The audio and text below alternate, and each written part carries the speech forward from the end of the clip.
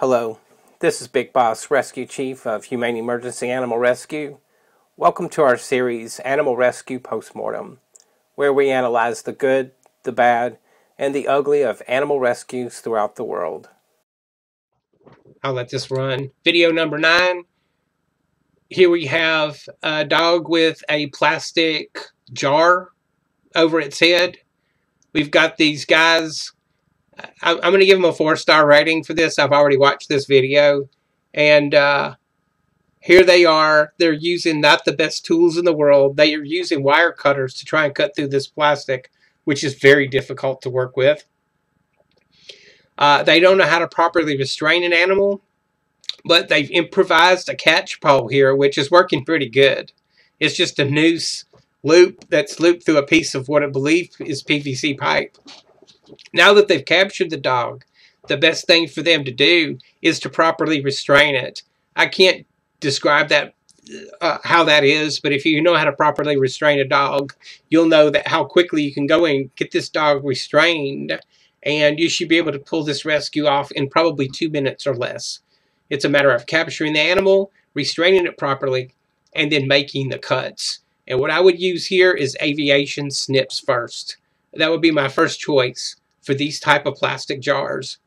Wire cutters or any other device really don't work well. The aviation snips are small enough to fit into a confined space like this, so it's the jar around the neck of the dog. And then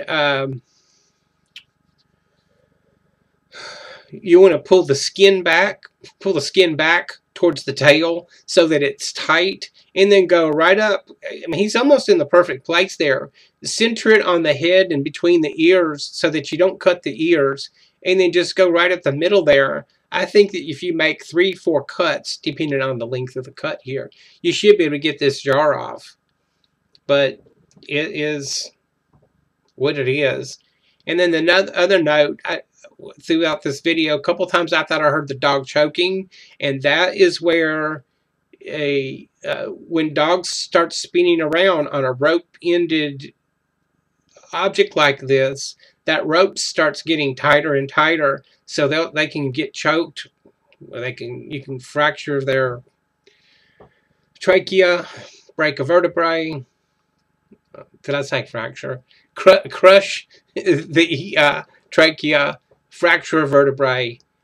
However, anyway, if they would just restrain the dog properly, they have plenty of time. But, you know, look, these guys are working clearly with improvising and no skill set there to handle an animal like this. So it's a 4-star job as far as I'm concerned. Okay, I don't think I've got any more comments to make on this video. I think I've covered everything.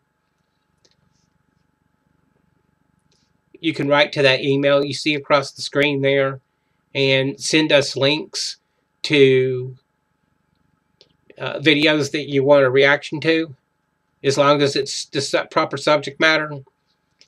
So it's animal rescue, certain animal attacks, if it's applicable to the theme of this, and occasionally you'll find some humor here, or people leading animals right into a rescue situation that could have been avoided.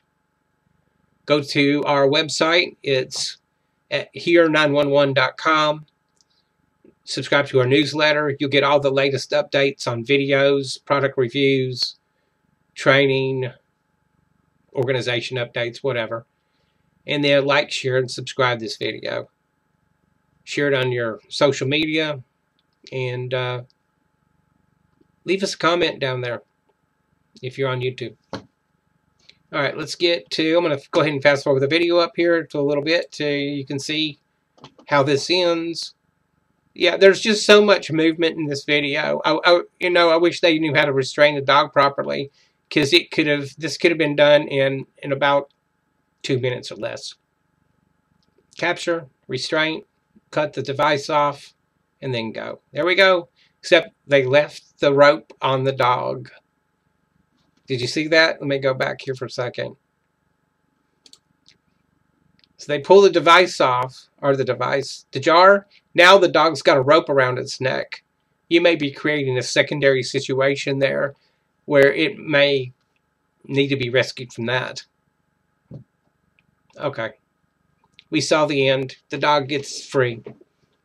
See you in the next video.